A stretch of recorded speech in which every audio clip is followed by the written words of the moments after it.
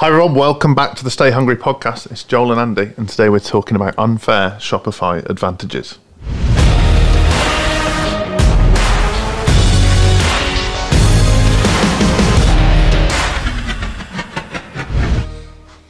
Andy, it always feels like ages since we last podcast. It's not, it's just a lot happens in a couple of weeks. We're on the pod game now. I think we've got more and more episodes getting in the bag now. Hope so. Sorry, listeners. Yeah. Even more good stuff about pay-per-click ads and the mindset behind marketing coming your way. And today it's Shopify. I love your radio voice there. Like, coming your way. Oh! You buy one, get one free. Oh, we can't say that. We can say that. He's not dead. They've gone bust, haven't they? Well, they gave away too many free ones. Ah, there we go.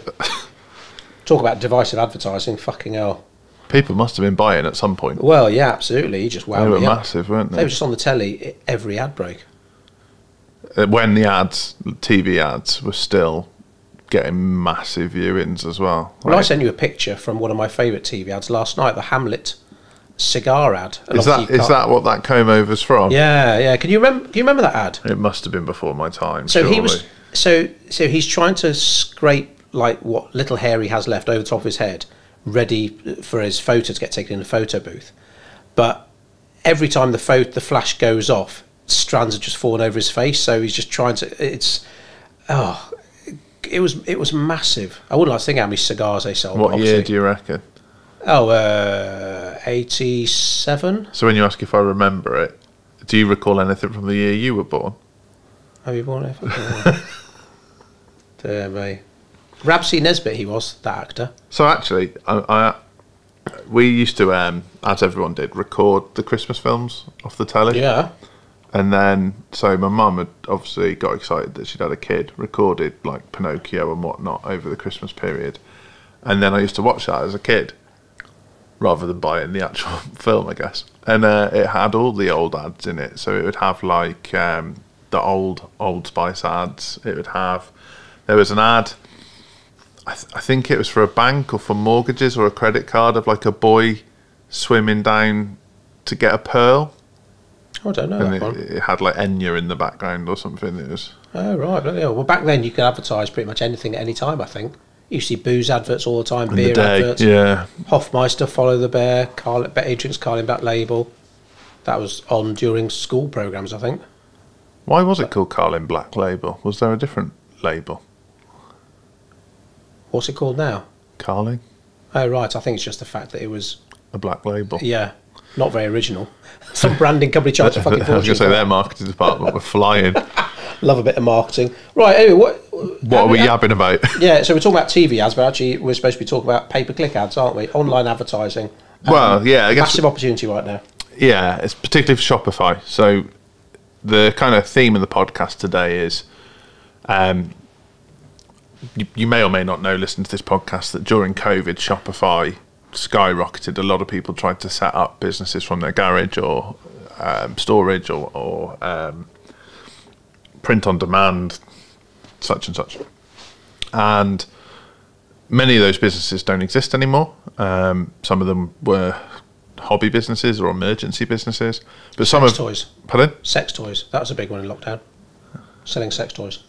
Okay. And we spoke to like you speaking from experience, or? We spoke to like 3 people setting up sex toy businesses. Yeah, I learned quite a few things. I think it was like one of those industries that's not regulated and cheap to buy. It's just sell. Bloody hell, right? Okay. Well, You imported from China for like. Yeah, because there was that one. They were importing what they call fucking love bullets or something. Right. For like 99p. Sound like you know a lot about this. For 99p and selling them for 10 quid, and I was like, fucking hell, this is amazing. Why doesn't everyone do this? Yeah. Yeah, Well, I guess there came a point where everyone had one. Well, yeah, and I suppose they had lots of time on their hands. But anyway, I digress. Yeah, and obviously some of those businesses have actually gone on to succeed, and to cut the wheat from the chaff, I suppose, it's there's certain tactics that they've implemented, be it pay-per-click, be it ads, be it retargeting, be it the way they use their creative, the tactics they use to drive people in, that has stood them out. Because, for example, if anyone's on TikTok, as we all are one way or another, the amount of businesses out there that are doing pick and mix on Shopify at the moment and doing well, even though it's relatively small margins, and it's because they're nailing their content and nailing their remarketing. Why do so many businesses still not employ remarketing tactics? Don't know what it is. I think it's tricky for us, and we talk about this a lot. We are entrenched in the marketing side of business, and we find ourselves in circles that only talk about marketing, be that coaches, mentors, marketing agencies, agency gurus, whatever it might be. But I guess you've got to think that there are thousands of businesses out there that just don't go near marketing. Marketing's the last thing on their list.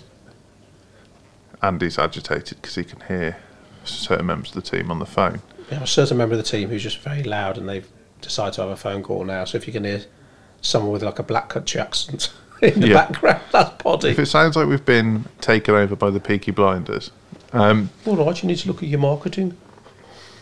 That was good. That was all right, wasn't it? Can you do that? Or was that racist? Well, not racist. Right. Definitely frowned upon. So yeah, can you do impressions of any accent now? Probably. Well, you can, but it depends if you're being derogatory or not, I suppose. So look, do people still do like funny? God, do you remember that Scouse comedian? He always used to do jokes about the Germans. What was his name? Stan Boardman? Is this something that was before I was born again? No, well, it's probably Jim Davidson times, and there's probably yes. probably a lot of comedians that wouldn't be allowed anywhere near. So did he used to do stand up in the working men's clubs? Yes, social clubs. Yeah. Okay. Anyway, so if you can hear that in the background, that's what's going on. So remarketing. Yeah, I guess we're exposed to a lot of marketers, but when you speak to people who maybe don't know that much about marketing, yeah, maybe remarketing is something. Yeah, I mean, if you think about, if you're listening now.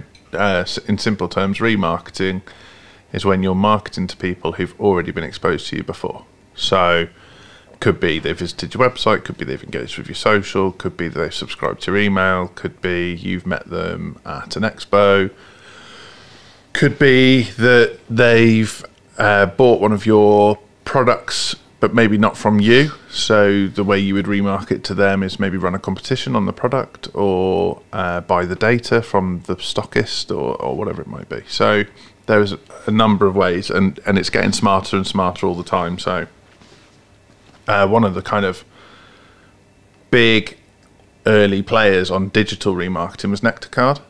That they were capturing the data of everything that you bought, and so they could serve you offers based on your behaviour, and they got a run on everyone. You know, I think Nectarcard was one of the first, and then there's obviously Tesco Club Card, now Morrison & More Card, there's Co-op Card, whatever. But the reason they could give you points and offer you discounts in the future was because the value of that data and the value of the remarketing and the likelihood that you'd continue to spend with them. And you'll see now that the offers that they do aren't as good as they used to be because everyone's doing it. Yeah. I noticed but what Sainsbury's is doing now is that rather than price matching or discounting everywhere, they'll often sell foods and it will give you one price, but it will also give you a price that if you buy it via your Nectar card. So basically still encouraging you to get a Nectar card and to use it. So it's £3, or if you're a Nectar card holder, you get it for £2.50. Yeah, you don't get the deals in Tesco without a club card now. You just don't. Oh, really? Yeah. They're all doing it then? Yeah. I don't go to Tesco's. Do Aldi and Lidl do cards? I don't think so. I don't know. I mean, must be doing something to capture user behaviour. I don't think they do. Really? Because we shop in Aldi. Should we give them a call? Ghostbusters.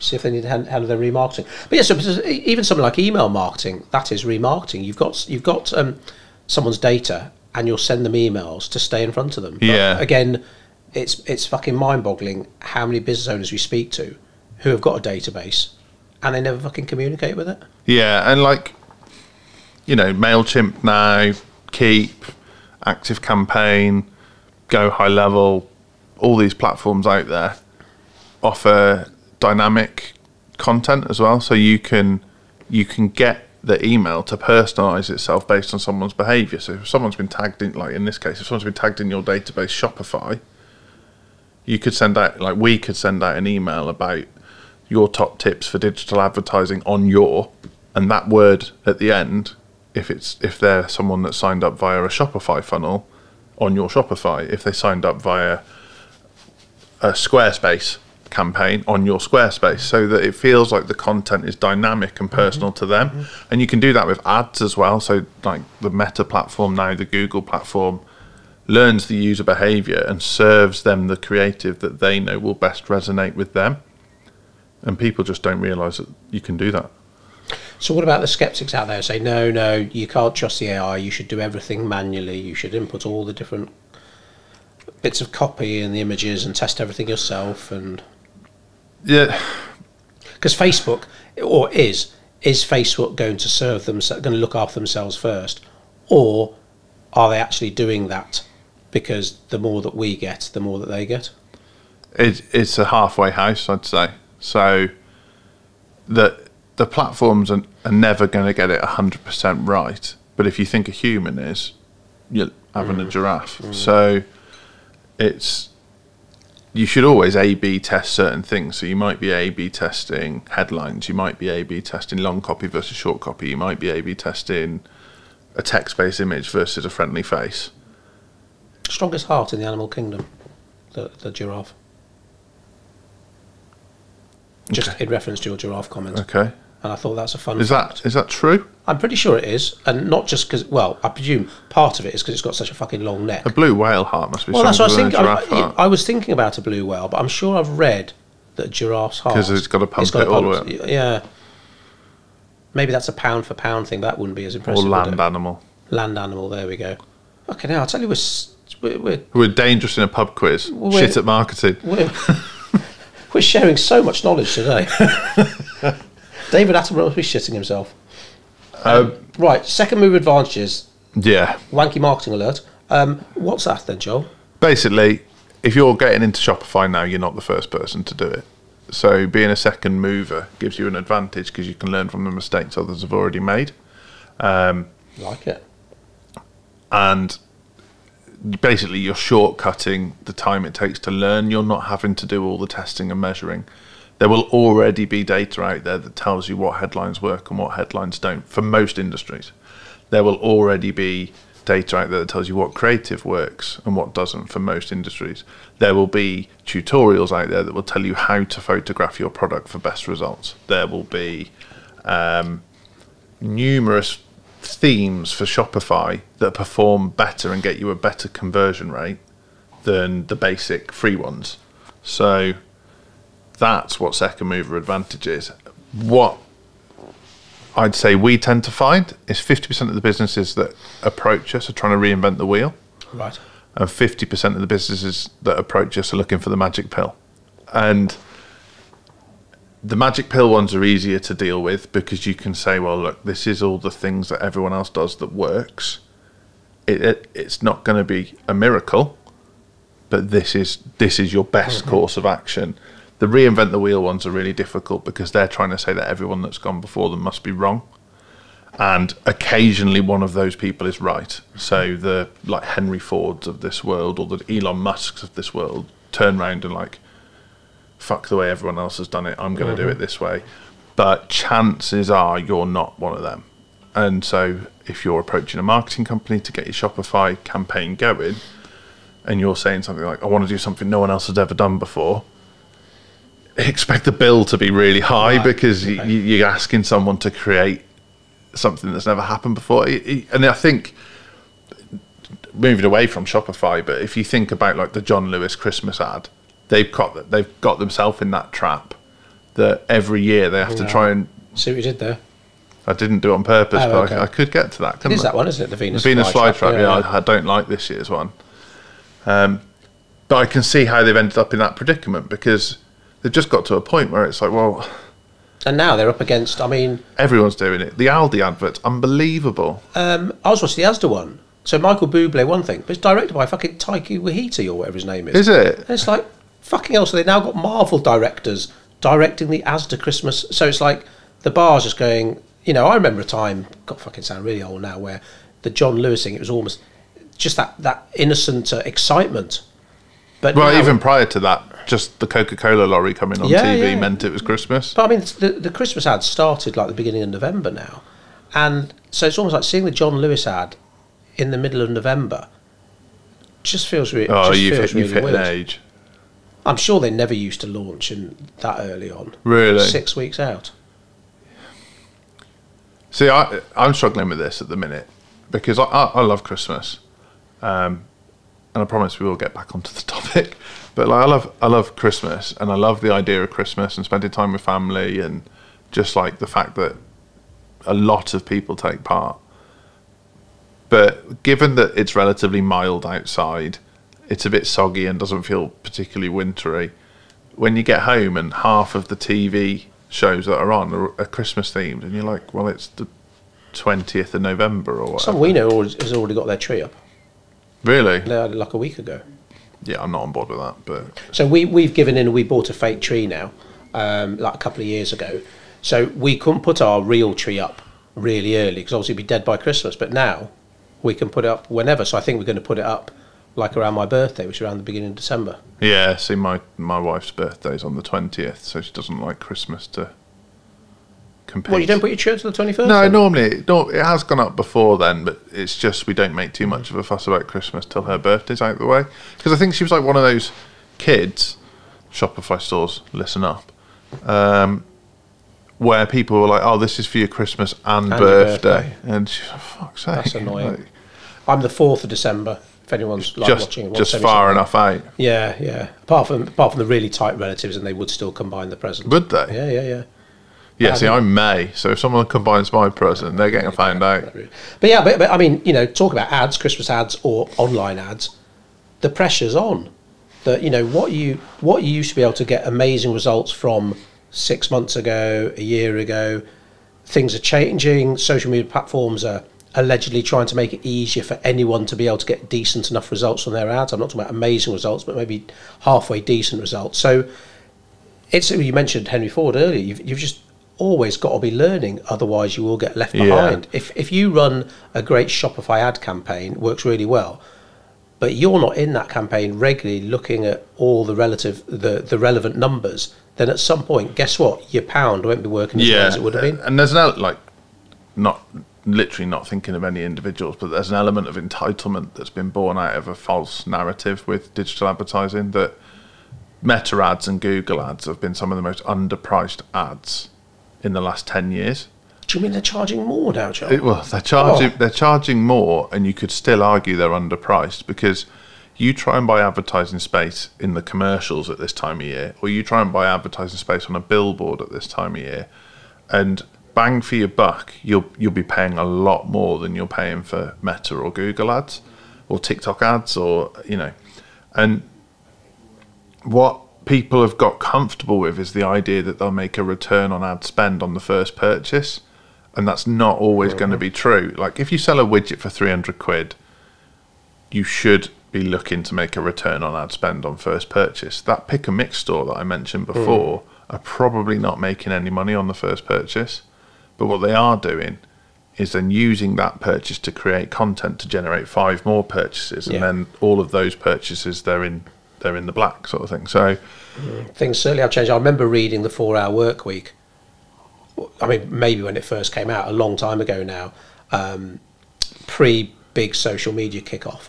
So he was talking about the return from Google ads back then, and he was saying if you want to earn some more money, run a side hustle, do e-commerce, invest in Google ads, but you should be looking to earn £10 for every pound you spend on Google ads. Yeah. And those are the days. And for some businesses, they can still get that. And, you know, we've got clients who are getting a 10-to-1 return on their Shopify ads. But generally speaking, it fucking is nowhere near as easy as it was back in the day. Oh, I mean, yeah. We worked with a mentor who added over 50,000 people to his database at less than £1 a lead. Shit. there's not in his space, in business mentorship space, that would be tough. No. Leads are hard, isn't it? With it, so say if you're not in the e-commerce business, you're, I don't know, B2B, and you want your ads to gather leads. Sometimes you think, shit, well, I'm paying 30 quid for a lead, and this lead hasn't given me any money. Well, that's the game you're in. That lead could buy off you tomorrow. It could be next week. If you never communicate with him or her, they'll never buy off you. But it could take a year. We've had people buy off us after they've been in our funnel for 2 years. And just because that lead cost you 20 quid, that's an investment. That building your database an investment.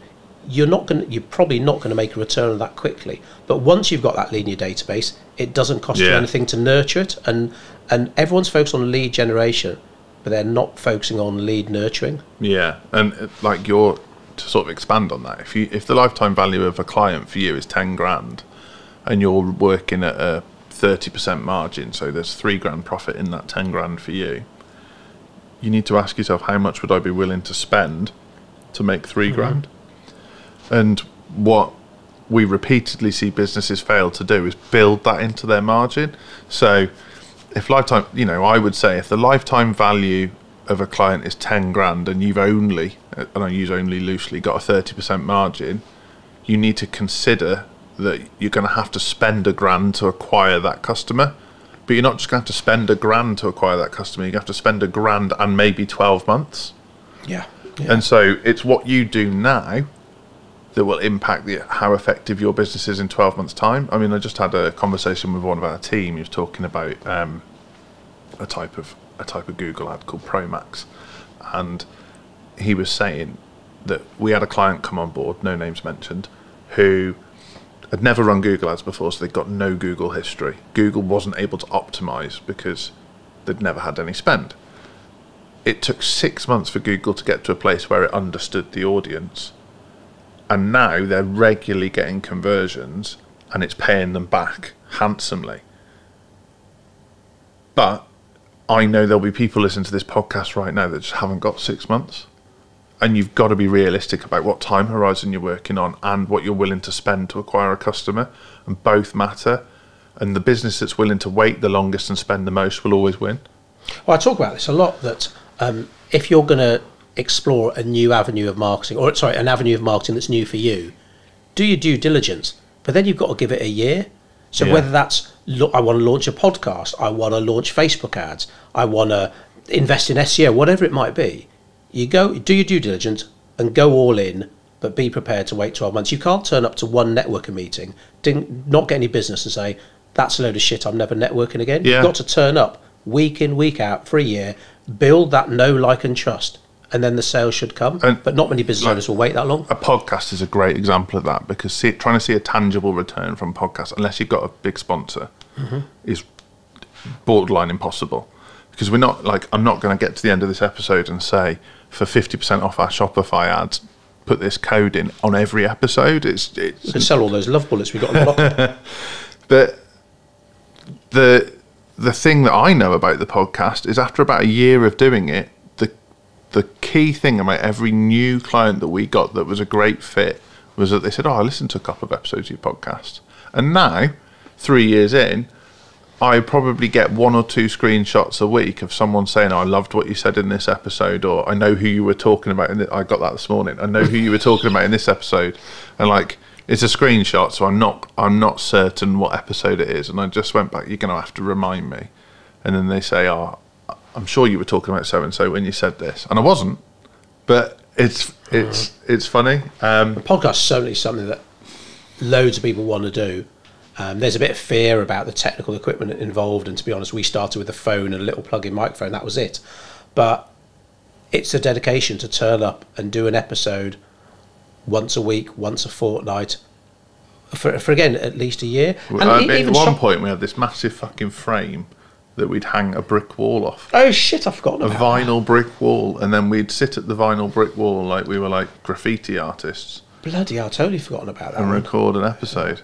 But it's even the same with Shopify ads. If you're launching a Shopify store, you're not just going to run an ad campaign for a month and say, oh, that was shit, I'm going to try something else to get traffic now. It's like, there are lots of choices out there, I get that, whether it's Google, whether it's Meta, whether it's TikTok. But you've either got to do your research or, frankly, outsource it to someone. Yeah. Like, and we tend to find that people are either in one of those two camps. They want to find out about it and do it themselves and do a good job, or they'd rather stick pins in their eyes. The problems can occur if you're the minority of people who are in the middle, where you want to have an interest, but you also want to outsource it to the heavy lifting, and then it's a bit of micromanagement, and that always ends in tears. Yeah, I mean, kind of like the sweet spot for us with a Shopify store is the person that's done well doing it themselves. They've got to a point where they're not doing the fulfillment anymore because it's outgrown that, and they also want to be hands off on the marketing. They're like, my ads are running okay. I know they could be better, and I actually want to be talking to suppliers in China or wherever they're sourcing from and looking at my margins and working on the development of the business, not spending 3 hours a day trying to get a better cost per click or a better cost per lead or a better cost per conversion. And that's kind of our sweet spot. But like you say, there's a whole spectrum. There's people who are doing literally everything. There's people who are outsourcing the fulfillment but doing everything else themselves. There's people that are outsourcing the marketing but doing everything else themselves, all the way through to like people who are now completely hands off, and even the fulfillment is done overseas, ordering everything. Well, you mentioned a couple of number-based things there. What when it comes to setting goals for KPIs, what kind of advice can we give to people on that front? So, an element of realism, I think, is, especially if you're early, is if you're breaking even early doors, you're doing well. That's going to be tough for people. Yeah, that is tough for people to hear. But if you're early in the process and you're making your money back without having to have had to learn too many harsh lessons, you're doing really well, really well. Then the next stage is looking at your margins and almost like that profit first mentality. What do I need to get paid? What do the team need to get paid? What are my running costs? How much do I need for tax? And like, what's my emergency budget? Factor all that in, and then does it still sell? And if the answer is yes, you're doing really, really well. And then that's when you can scale. And I think a lot of people set KPIs like, I'm managing to get a ROAS of 300%. If I go to an agency, they should be twice as good as me. I expect 600%. But actually, it might be that it only needs to improve by 50% or 10% even. And you're covering the fee of the agency and making a whole lot more money on your side because it's scalable. And what kind of people get caught up in is thinking about individual statistics and not the overall growth of the business. Right. So, like, a good agency should be able to say to you, not only can we help you improve your ROAS, but we can help you increase your number of second purchases, third purchases, upsells, cross-sells. And what people don't realise is that's available to them. So like somebody buys, let's think of a good example. Somebody buys some like a car wash kit on your website. That's quite a common one that cropped up during COVID because all we had to do was wash our cars and mow our lawns. So you buy a car wash kit. A really easy cross-sell on that would be to sell a car wash mitt to go with the kit, or to sell polish, or to sell the stuff that makes the water not stick to the car, that spray you put on afterwards. But there will be, for every one business doing that, there'll be 9 that aren't. And so their KPI will be, we just need to sell more of this kit. It's like, no, you don't need to sell more of the kit. You might have saturated how many of the kit you can sell. It's what else can you sell the people buying the kit? So your cost per acquisition might still be £10, let's say, but your return per acquisition goes from 15 quid to 30 quid because you sell everyone an extra widget. And that's where you need to talk to an expert about kind of like what your cost per click should be, what your cost per conversion should be, what your KPIs should be, what your measured return on ad spend is versus your real return on ad spend. Because if the first purchase from someone was via an ad, so you spent £10 to acquire someone via an ad, but then they make 20 purchases across their lifetime with you, the true return on ad spend is all of those 20 purchases. So what's the? I know it's always going to depend on geography and industry and everything, but what kind of budget must people at least consider starting with? Because if someone says, right, no matter what their goal is, right, Joel, I've got £100 a month to spend on ads. Yeah. So this is completely plucked out of thin air, really. But I would flip how people look at that. So if you've decided to set up in business on your own, so you've decided not to work for the man, for want of a better phrase, there'll be one of two reasons normally. Reason number one is usually freedom. It's not money. It's the ability to be your own boss, to decide your own hours. Yeah, 20 out of 24. And then the other is money. So you've got the freedom. That might be an illusion, but let's just say you've got the freedom. So what's the money? So I think the average salary in this country is distorted, but let's say you want to make 50 grand a year in your first couple of years, which you'd be going well if you managed to pay yourself 50 grand a year for your first 2 years in e-commerce. Okay, I want to pay myself 50 grand a year. Therefore, how much should I be spending on my marketing to make that happen? So I've got a 30% margin business, and I know within that 30% I've got to pay my tax and pay myself 50 grand. So rough maths, let's say I've got to make 75 grand there. So then the other 75% is, the other 70% is, I'm getting myself in a hole here, but roughly 170 grand.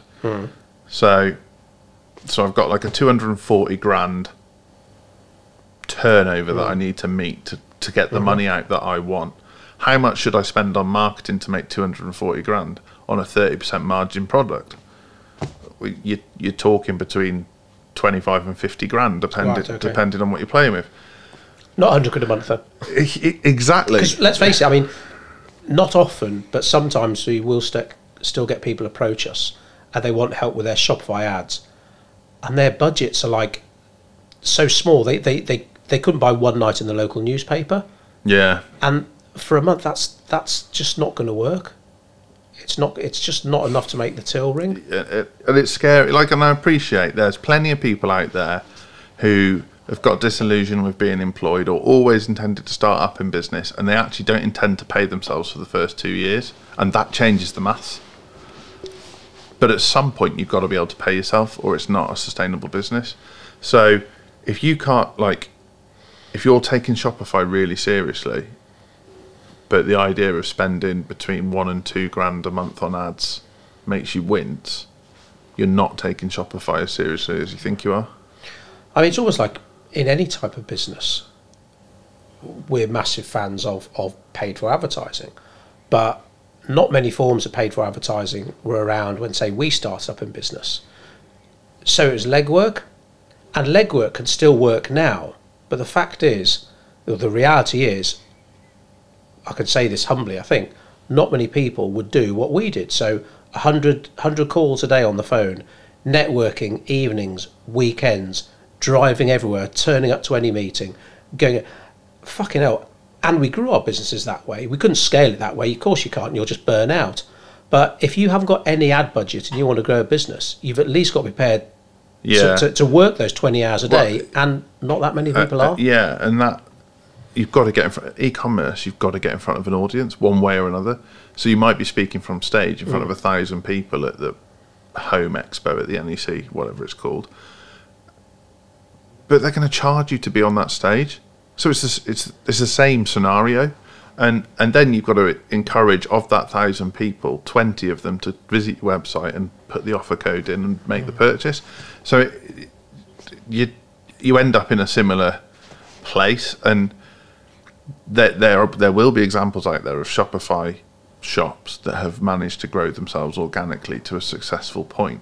But there will have been a sacrifice they've made to do that. There will have been having to genuinely be a human live chat 24 hours, or having to come up with viral content every day, 365 days. I was about to say viral content, getting in bed with influencers, somehow persuading influencers to do it for free because your product's that good. It's I mean, we love ads, but we're more than aware that when they're not run properly, obviously there is wastage. There's always going to be some wastage, but we talk about those gaps. We always say the phrase "leaving money on the table." Would you say that's as prevalent in the kind of ads you run to Shopify stores, as opposed to bricks and mortar businesses? Yeah, the amount of like businesses that we see that are either too specific with their targeting or not specific enough, and so they're just pouring half their budget down the drain, or at the checkout process, like I mentioned before, there's no upsell or cross sell, so or abandoned basket. Yeah, so increasing the ROAS, it might be that the ad campaign is pretty tidy, but the reality is you just cannot get enough volume through the till to make it pay. Like simple things like the landing page we looked at yesterday, there was only one way to pay, and that was credit card. Yeah. So what if you don't have your credit card on you? What if you can't be asked going to the next room to get it? Like I think Shopify uses Shop Pay, doesn't it? So it always pops up with that Shop Pay thing. So if you've been on another Shopify and then you go on to this one, it remembers it. And you can then pay by Apple Pay, Google Pay, credit card, PayPal, whatever, because it's remembered who you are. But if you haven't turned that feature on, you're not going to... Like, we had a client a few years back now who it was like spend over £50 and get free P&P, but his product cost £22. So you had to buy 3 to get over the threshold.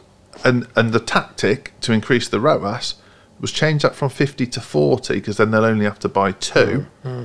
You'll still be in loads of profit, but your sales will go up. So the clients wouldn't do it? Yeah.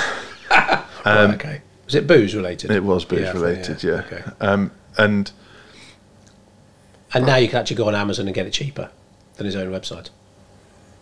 I might have had a look recently. The only thing I can assume that's gone on there, because they're like one of those people that wanted to do it all themselves, is that they've bulk sold stock to a wholesaler. Oh, really? They must have been sat on too much stock, because why would you undercut yourself? Why would I buy from your website and pay for delivery when I can get it free on Prime cheaper? Yeah. You see that a lot. That's very common. So there must be more. There must be wholesalers out there that are willing to do bulk purchases, and you have to sign away their right to sell on Amazon.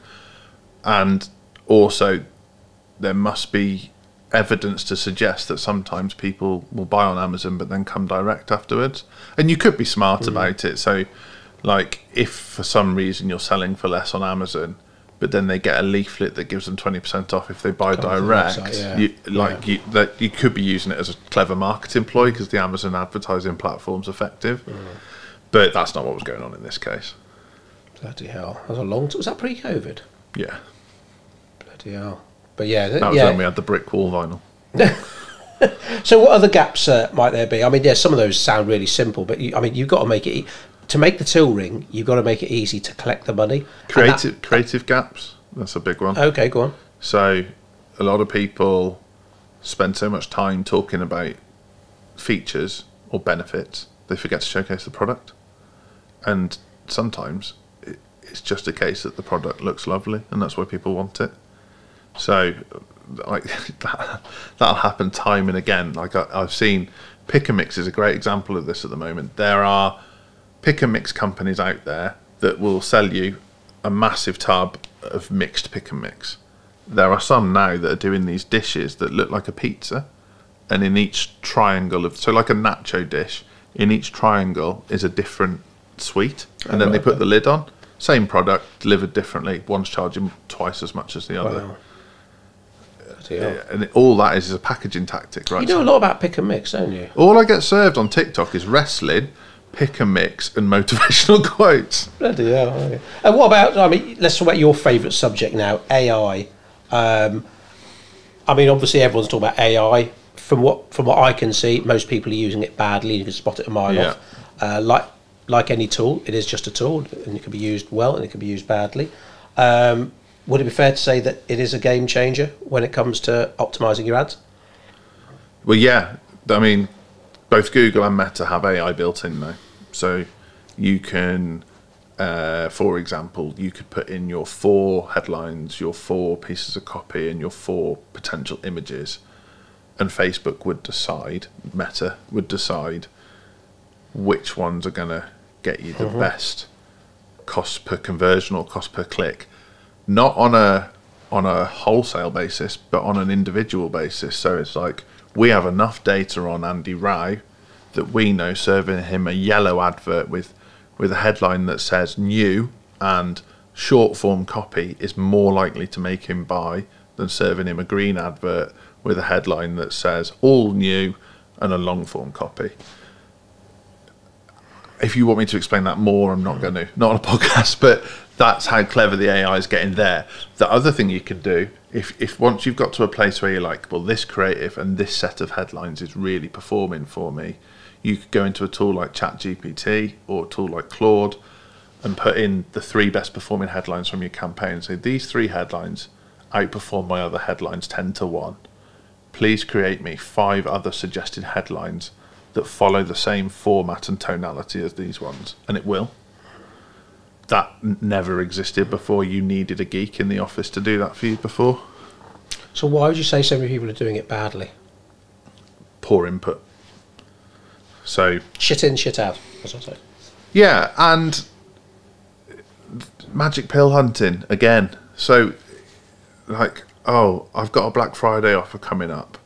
I've posted it on all my socials, and I've ran an ad to my Black Friday offer. Okay, show me the ad.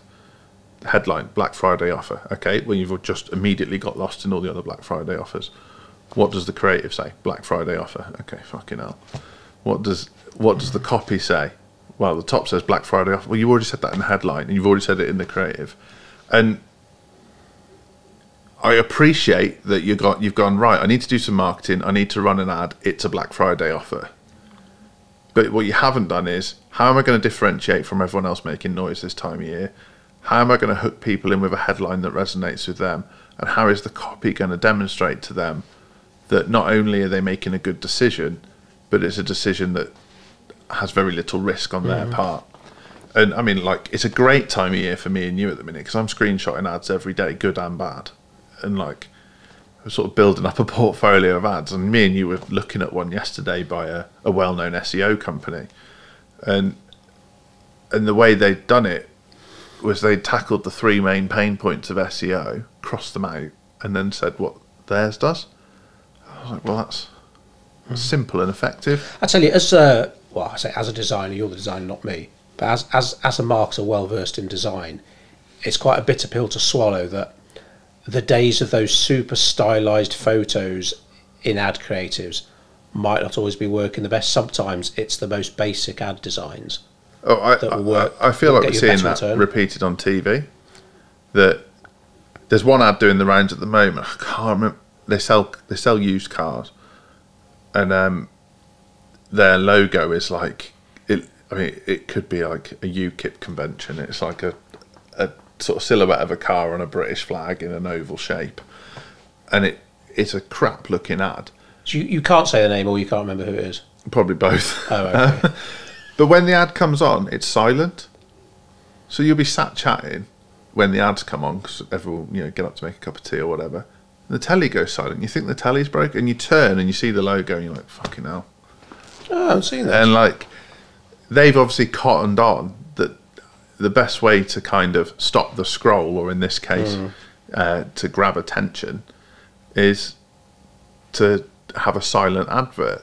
And then, like, I think now we're sort of, maybe John Lewis is like, they were doing ultra polished adverts, and then this year is a Venus flytrap singing in the garden.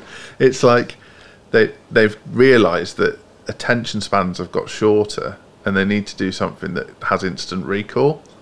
So I was in London with friends, not last weekend, the weekend before, so a couple of weeks ago, and that's where I first saw the John Lewis ad. And my mate Brian said, "Oh yeah, that's the shortened version." I was like, "What?" And so they're already showing an abridged version in like mid-November. And like say, yeah, the shortened one is just it churning out some presents in the garden. Yeah, and it's just like, fucking hell. But I guess that's the TikTok generation. that, you know, the latest, I talked about this recently on another video, the most recent Marvel film is just 100 minutes long. And, you know, you compare that to Scorsese's film, the Flower Moon thing, that's 200 minutes long. So you're essentially getting twice the value for money. But the way people are seeing it now, but it's half of my time if I go and see the Marvel one. So it's not just money people are looking at, it's time. And that attention's a currency of marketing. But attention spans are so fucking short. Well, Ridley Scott's just come, because Napoleon's just come out, and he's just said, I've never made a film over 3 hours, because you're getting into achy bum time, and ultimately it's another reason for people not to buy a ticket. Well, The Irishman, I love Scorsese, still haven't seen it. It's been saved on my Netflix watch list for ages, because I can't devote 3.5 hours. I could do it in installments, I guess, but it's like, I'd rather spend that time with Emma and the kids or on the business, and it's a hard sell. So my daughter Holly, who is now 13, very hard to get her to watch any film. So our family film time is now a family TV time. So we'll binge like a TV series like we're doing The Rookie at the moment. So she can just about cope with sort of 45. So if I fast forward through the ads, 45 minutes. But she gets a bit jumpy after that. And I think so. Ads, you said stopping the scroll, just getting that attention. It's just becoming more of a challenge. But, you know, an exciting one. But if you're doing what you did a year ago, chances are you ain't getting the results you were a year ago. Yeah, and it's sad because, like, there's an element of all marketers that are storytellers, and that skill set's being taken away from us. Like, the time you need to invest to effectively tell a story is not available to you anymore. So you've seen the short version of the John Lewis advert that doesn't explain that the kid thought he was buying a Christmas tree, not a Venus flytrap. Oh, okay. And so, and like the Coca-Cola advert, it used to be that there was like these lights coming in the forest, like in the far off distance, and then there was people coming out to see what it is, and then eventually it builds to this like crescendo, and holidays are coming, da da da da da. Now, very often it's just the back of the lorry with Santa holding up the Coke at the end, because people just, and the recall's still there, and the advertisers know that, so they're like, well, we still got Coke in front of people during prime time. Yeah, the other minute wasn't necessary. It's like I can't remember the fucking number now. I read a statistic about the number of people who listen to podcast and audiobooks on 1.5 times speed. Yeah, just so they can get it done quicker. And it's like, I've never done that. No, I've never even thought about it. But it's like, shit. That's like, yeah. I mean, I can understand if you're listening to bloody Arnie's book that I think 6 hours on Audible. He talks slowly as well, so no, I suppose so. Maybe you could. If you sped him up, he might sound normal. But yeah, but there's no point moaning about it. The facts are the facts, and you've got to follow the facts and follow the money. So by saying, oh, it's not, you know, you mentioned entitlement back at the beginning. Say, oh, it's not fair that people have got bigger budgets than me. It's not fair that attention spans are low, and I've got to work harder to grab that attention. It's just, well, that's the fucking way it is. Control the controls. What have you got in your control that you can learn, you can deploy, outsource, whatever it might be, to ensure that you keep getting the biggest bang for your buck? A massive one recently that just fucking blew up out of nowhere was like these organic soaps and deodorants. They just like, I tried one of them. It didn't work. Well, yeah. I get on the stick and it just kept breaking. It was shit. Oh, really? Yeah. Okay. But what they clocked was that if the marketing was cool and like exciting and attention grabbing, they could charge 4 times as much as a shop bought deodorant, and people would still pay it. And then they were doing it on subscription as well. So you would like, once you're in, you're in. And that's smart, where you're like, I'm not competing with Lynx and Shaw and Sanex and whatever the other deodorant brands are called. I've got an extra large Lynx Africa. Have you? I'm allergic to Lynx. You're joking? Yeah. So like every Christmas for someone. I just thought you were shit with women. So yeah, I don't have the Lynx effect purely because I don't wear Lynx. That's what it was. You were literally every other deodorant's fine. Yeah. Wonder what is in Lynx then? Don't know. The animal magnetism. Yeah. Yeah, it's like this guy's got enough of the Lynx effect already. That's what it was. We need to bottle Joel in a spray. Imagine that. Fucking hell. God. What's it smell of? Hard work. What does this smell like? Stress. Stress and sweat. So no, yeah, they figured out that people would pay a premium for something because they felt it was all natural and it was cool. And like, I think one of the brands is called Dr. Squatch, and it's a monkey. And like, How much then for a deodorant? I think it was like 15 quid a stick. Shit. So like, yeah. So my giant Lynx Africa, I think was like £3. Yeah. Bloody hell. Right. Yeah, so 15 quid a stick. But yeah, it's like, well, no point being in the middle. And people bought it. Nice. People bought it. And I mean, I'm sure they've got venture capitalists and investors now, but what they wouldn't have done to start. Well, we know a guy who did similar with hair products. Yes. And he went down the route of they were all like London gangster themed. And he charged a premium, and he was selling on Amazon and Shopify. Can't get away from Amazon now, doing really well, I think. Yeah, really well. And so what would you say to people who are selling widgets that are everywhere for around the same price? if you're buying them for less than everyone else, power to you. And only you will know that. If you're like what's a good example at the minute of a widget that everyone might sell? Like tea towels. Tea towels would be a pretty standard widget that everyone sells. You're on a hide into nothing. Unless your margins are there, you're on a hide into nothing. So you've got to have a think about, right, okay, well currently I get these tea towels manufactured. I'm breaking even, but the reason I'm breaking even is there's no margin in it for me, or I'm making a small loss. What can I do to differentiate here? So and there'll be like three things. You can do it cheaper, which is hard. It's particularly hard if you want to run a marketing campaign behind it, if you want to be the cheapest, because what you'll find with cheap brands or budget brands is that they normally rein in their advertising in order to squeeze the margin. So you won't see many adverts for like a B&M bargains on TV, for example, or online. You can go ultra expensive. So you could be like, right, we're gonna do microfiber tea towels with a 500 use promise, or you can differentiate, and the differentiating thing would be like how Dyson did it in vacuum cleaners. So it'd be like, get your dishes dry in half the time, and so you've patented something in the tea towel world that makes your tea towel twice as absorbent as the normal tea towel. What a lot of businesses will do is grit their teeth and just try and sell more tea towels, and it isn't going to happen. What businesses that aren't in a position to either slash their margins, charge way more, or differentiate do effectively sometimes is they come up with a unique selling proposition. So it would be subscribe to our tea towels, right, and get a random tea towel every month. So maybe this month you get a Shropshire tea towel, and next month you get a Yorkshire tea towel or whatever. And we saw T-shirts do that for quite well for a while. Yeah. Seems to have slowed off now, the subscription model a bit. Just fast fashion, isn't it?